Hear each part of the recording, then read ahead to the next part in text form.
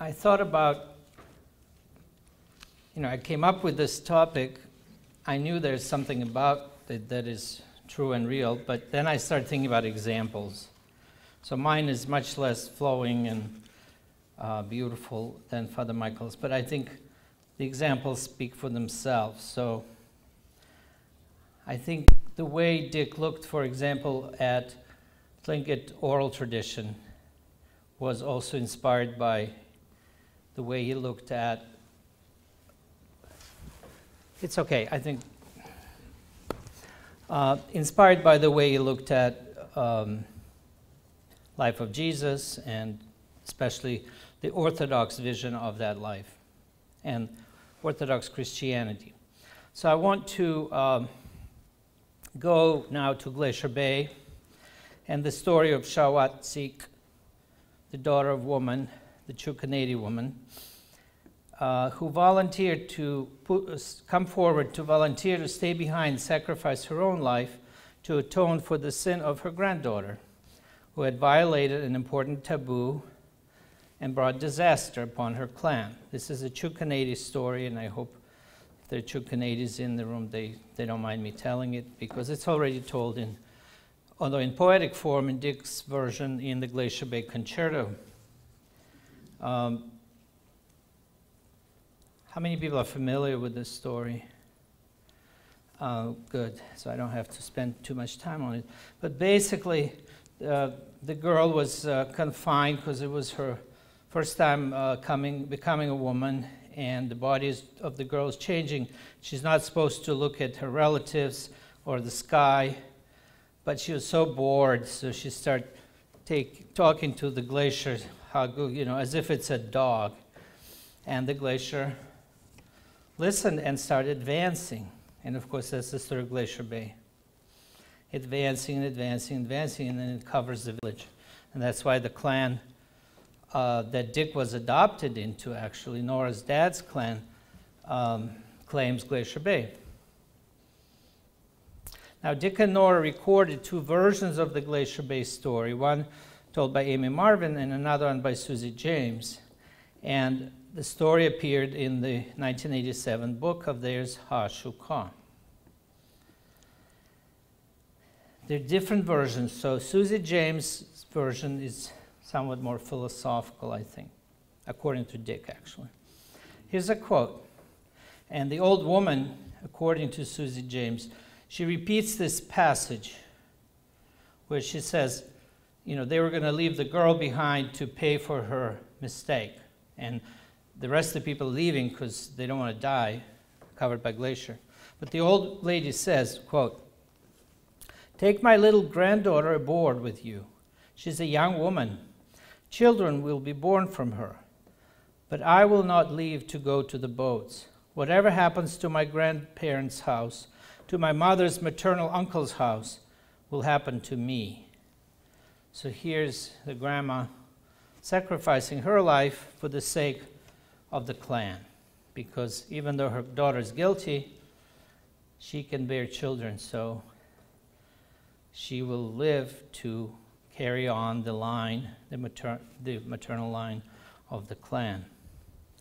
And the Glacier Bay Concerto is Dick's poetic rethinking of that story, although he wove other themes, including politics and American appropriation of Glacier Bay. But what I see in that story, just a little passage which is very Christian.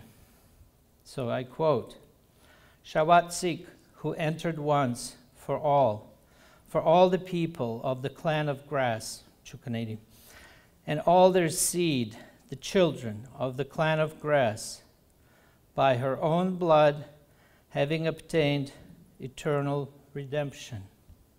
Shawat-Sik, who understood without the shedding of blood, there's no forgiveness." That rings a bell, doesn't it? The future built on dying generations, like every act of love, like every sentence of human speech, the salmon runs, and Shawat-Sik, the daughter of man, the daughter of woman, and the child of man. I think it's absolutely magnificent poetry. Now, later he wrote a separate poem in the same book, Le Sergei Concerto, called Sergei. And that's the name of the woman who sacrificed herself. And there, it's a similar set of words and images, but there's a slight change. First of all, in the passage I just read to you, the child of man is spelled lowercase. But in the Sergei, there's an uppercase.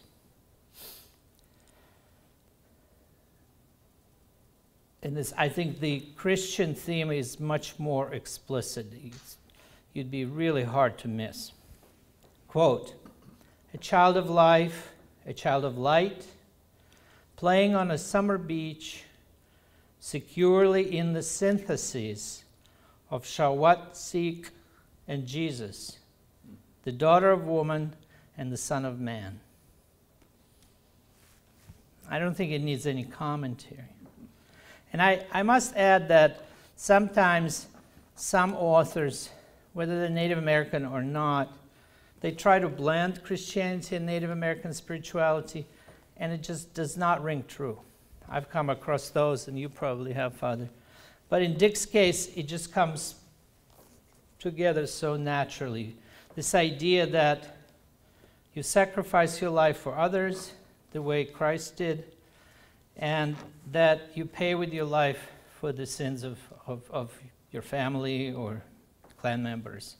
That's a Tlingit idea, and maybe a Christian idea. So that's one theme. Now a very different theme. Dick saw very clearly, it's in his writing, especially in the book on oratory that he and Nora put together, that in the Tlingit tradition, the living and the dead are always very close. The living remember the dead, they feed the dead, they burn clothing for the dead, they burn food with the gankasihi fire dishes. The dead, on the other hand, have the names that are passed down to the living. Without your ancestors, you are nobody. You're the child of an empty beach, Nichkakao.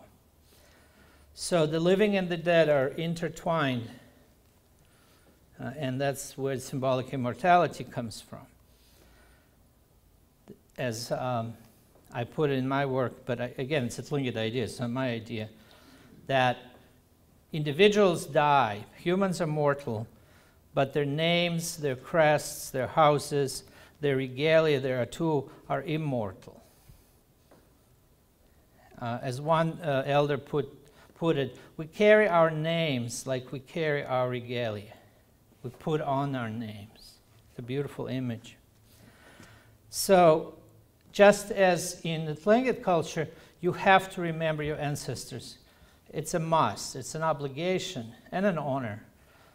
So you have to invoke their names in the ku'ich. But the same is true in the Orthodox tradition. It's true in other Christian denominations, but I think especially in the Orthodox tradition. Praying for the dead throughout the year, but especially during Easter. I think it's one of the reasons Easter is so important, so central to Orthodox Christianity. The 40 days, of course, such an intense and important period after a person's death. That's why 40 days became accepted and embraced by the Tlingit people, and that's where you get the 40-day party, which is a Russian Orthodox tradition, but becomes so much embraced by the Tlingit that a lot of people, I think the younger generation, don't even realize that it is an import. It came from the Russians. It is a Tlingit custom and practiced by many Tlingit families that are not Orthodox. Now, all these things, I think Dick understood. He wrote about it. I also discovered that, but not as a folklorist, but as a cultural anthropologist through my interviews with Tlingit people, especially elders, and also what we call participant observation, attending Tlingit funerals and being invited to Tlingit funerals, 40-day parties, and the ku'iks. And Dick and I would compare notes. And He supported my argument, sometimes even relied on some of my writing, but he certainly inspired me, and Nora did too. So this dialogue with Dick about Tlingit religion, the way Tlingit remembered the dead and the ancestors, ideas about the 40-day party, we were exactly on the same page. So, and I think here again he saw parallels between Orthodox Christianity and Tlingit culture, Tlingit spirituality, more clearly than any other scholar. He also supported my interest in the study of Tlingit Christianity, Tlingit view and practice of Christianity, which had not been something that previous generations of anthropologists had been interested in. We all respected and learned a lot from Frederica de Laguna, but if you read her books, there may be a few lines about Christianity among the Tlingits. Her tradition of early anthropology only studied what was considered traditional, pre-contact, not contemporary.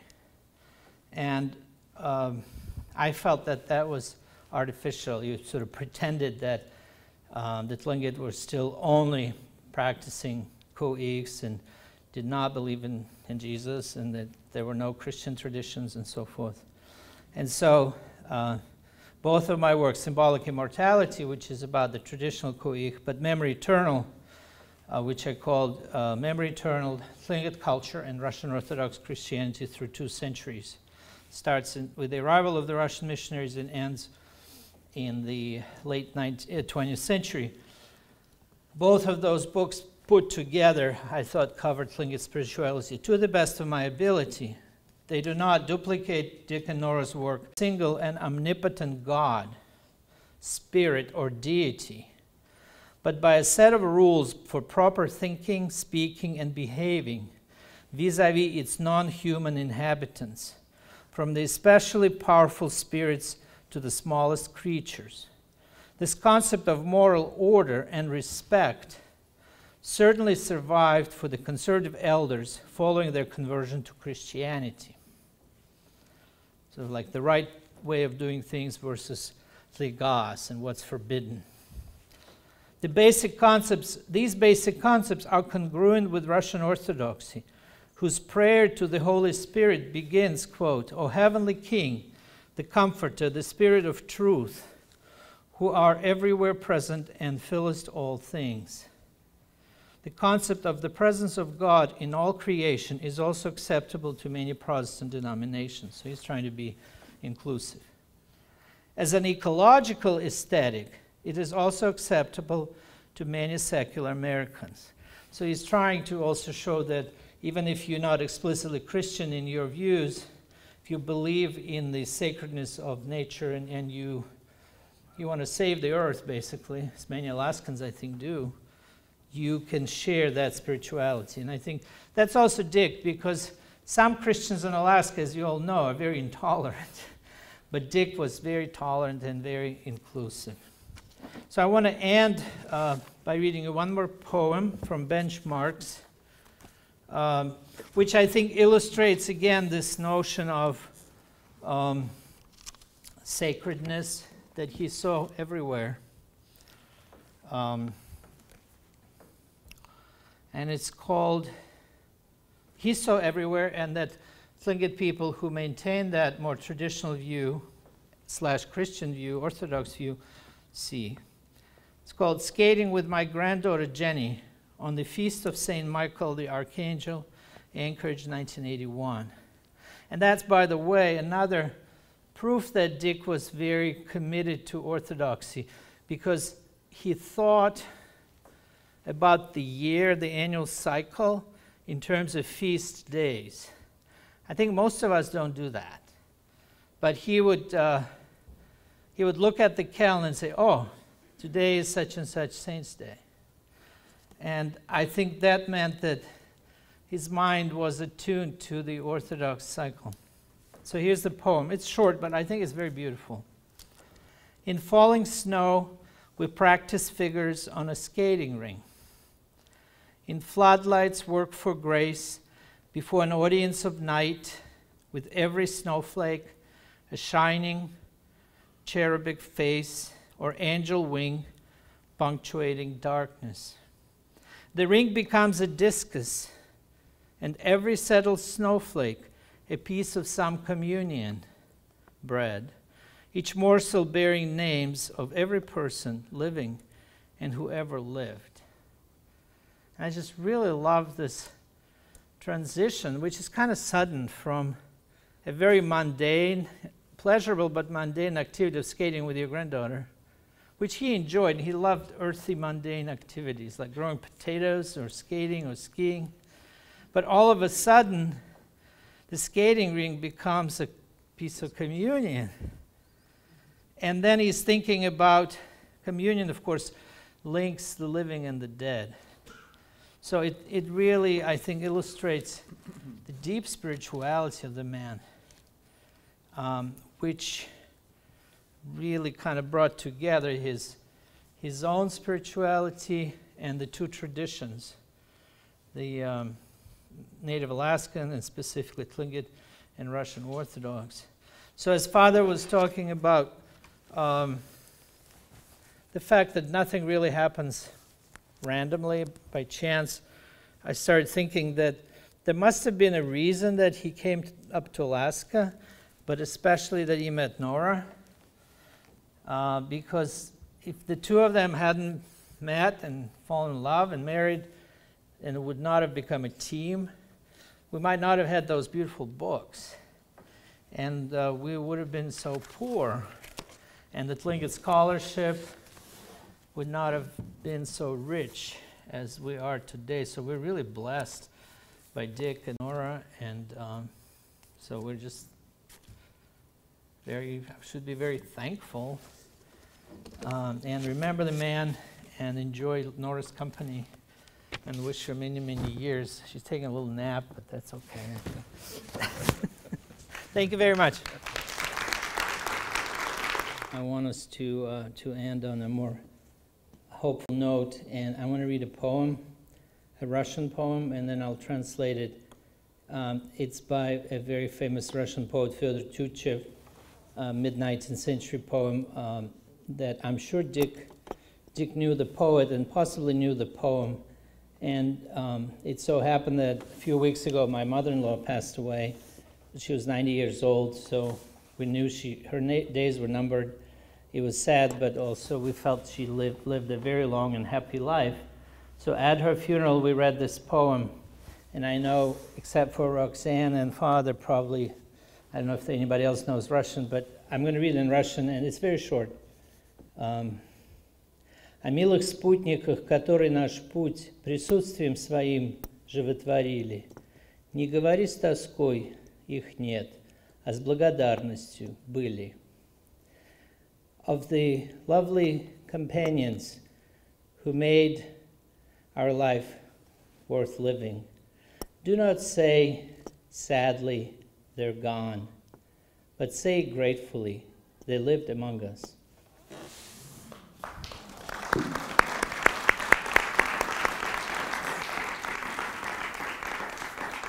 So our first speaker is going to be Sergei Kan, and I think most of us know Sergei quite well, at least on the organizing committee. He's been with us since the very beginning in 1993 with the Sharing Our Knowledge Conference in Haines and Klakwan, where I first met Sergei. He's recently published 2 books, or republished one, Symbolic Immortality, and then one of his latest books is about the 2007 Sharing Our Knowledge Conference in Sitka. Sergei, perhaps you can give some more about your background, but I'd like to get you up here. Thank you.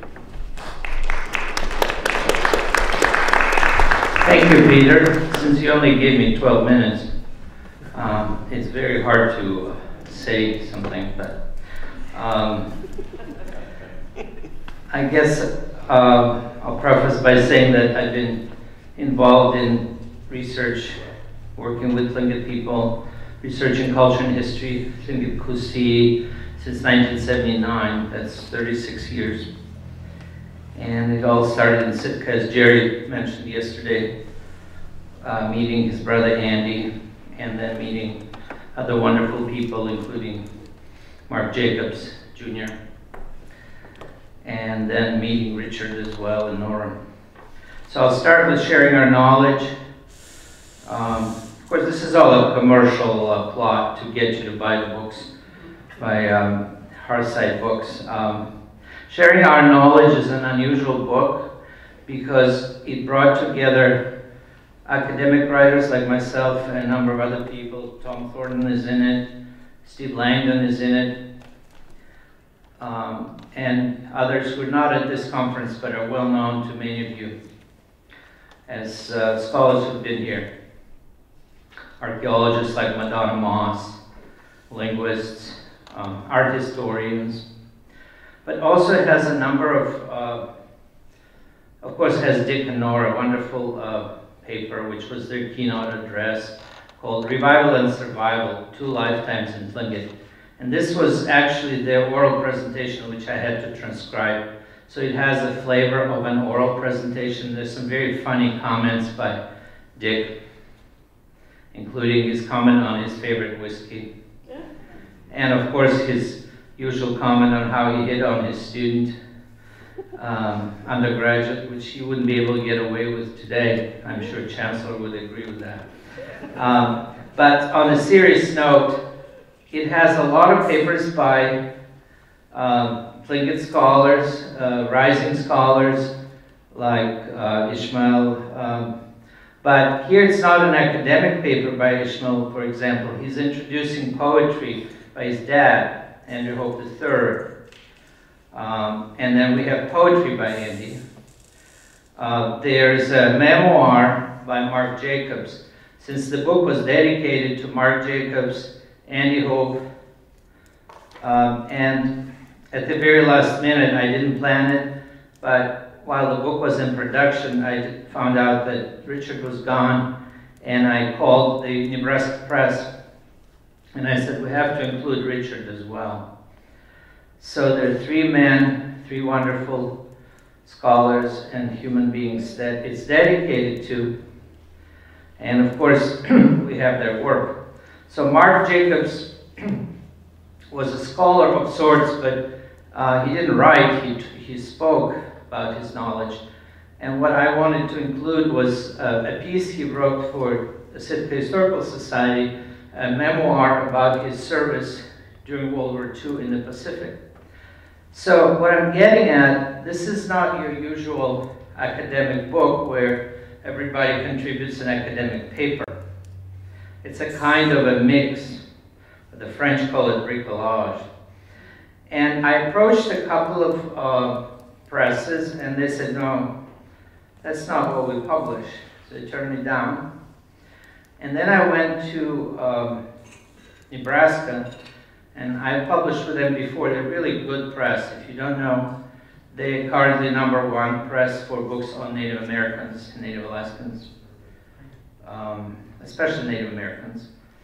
And they said, oh, that's kind of stuff we're interested in because we're interested in books on collaboration. Collaborative research between Native scholars and Native people, elders, and academics. And I said, that's what this book is about. It's on working together and working, listening to each other, talking to each other. That's what 2007 Clan Conference was about and all the subsequent conferences. So I convinced them that it's absolutely okay to have papers that are of different genres. There's also a nice short paper by Harold Jacobs about his father, a kind of biography.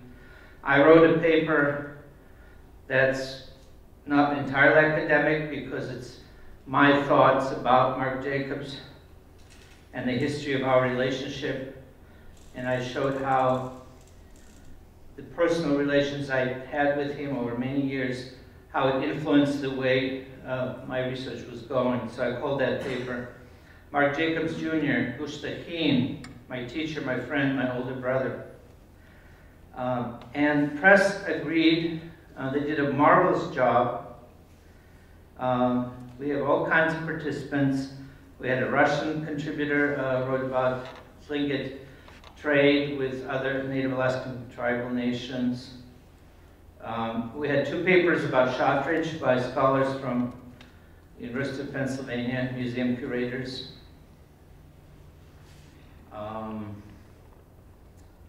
As a very nice paper. There were a couple of participants who spoke at the conference about Haidas and Tsimshian.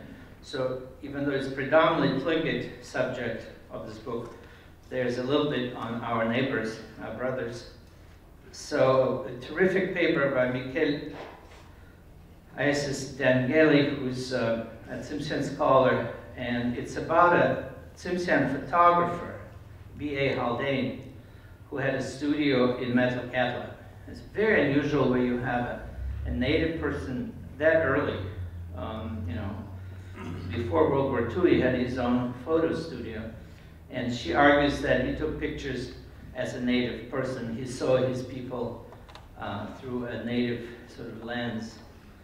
And then there is a wonderful paper on Haida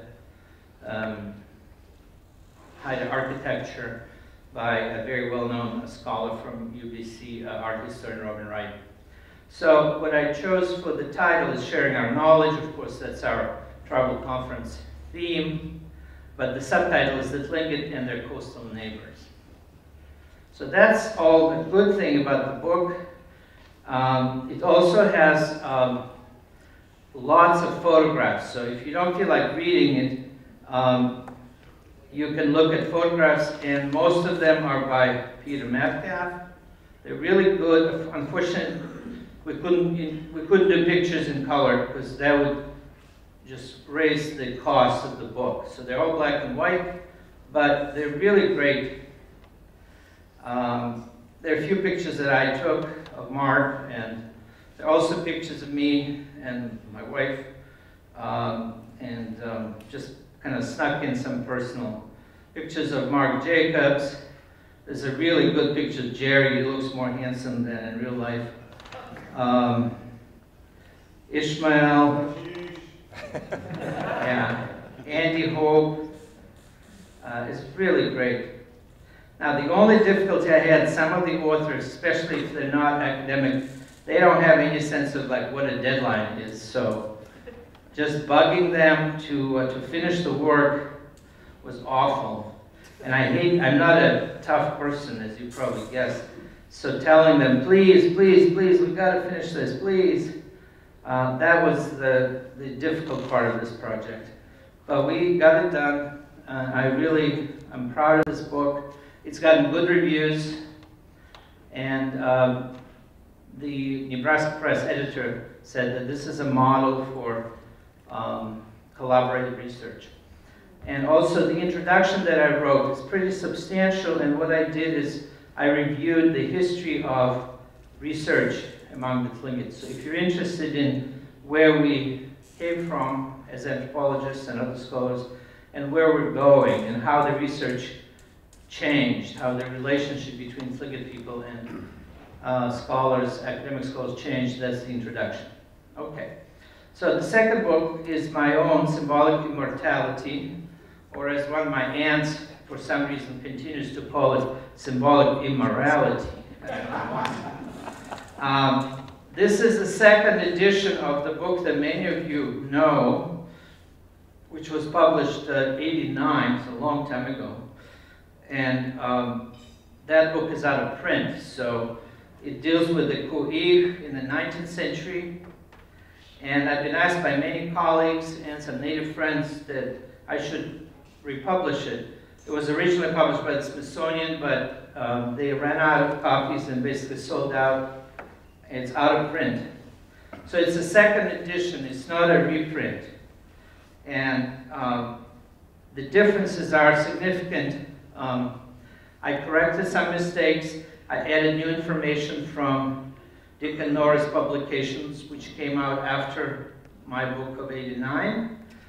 And also there's some other, like Harold's website on the memorial parties. He has a very nice introduction on the Ku'ik.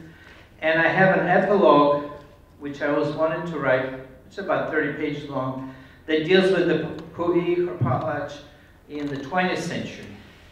And it starts in the 1900s with the 1904 Kagwantan Ku'ik, in Sitka, very famous. And it ends with the last big Koyuks I attended in 2006, 2007. So it also, I changed the cover, and this is my very favorite painting by Bill Holm of a leader, a clan leader, waiting, welcoming his guests to Sitka, and it's titled Inviter 1803, so it's right before the Russians show up, and there's Mount Edgecombe. So I love this book, I love working on it, and the last thing I'll say is it got very good reviews when it came out, but the most important thing for me was Ishmael's father, Eddie Hope, really liked it, and him being a Tlingit scholar and intellectual. And he was a harsh critic of anthropology that he didn't like. The fact that he liked it and he reviewed it for Tundra Times, not Tundra Times, there was a native insert. Yeah, that meant a lot to me, and he actually nominated for a book award from the Before Columbus Foundation that he was involved in 1990. So that meant a lot to me. And I know a lot of Tlingit folks read it, used it in their classes, so I think there's still demand for it. Unfortunately, the people from Hearthside thought that it was a reprint and they didn't order enough copies, but the lady there says that she can take your name and you can get the book. So the last thing I will say, and I know I'm running out of time, this is my work, but it would not have been possible without the knowledge that was shared by Tlingit elders. They're all listed in the books. Most of them are deceased, so it's in their memory, but some are still here, and of course Dick and Nora have been instrumental and helpful, and we always exchanged ideas.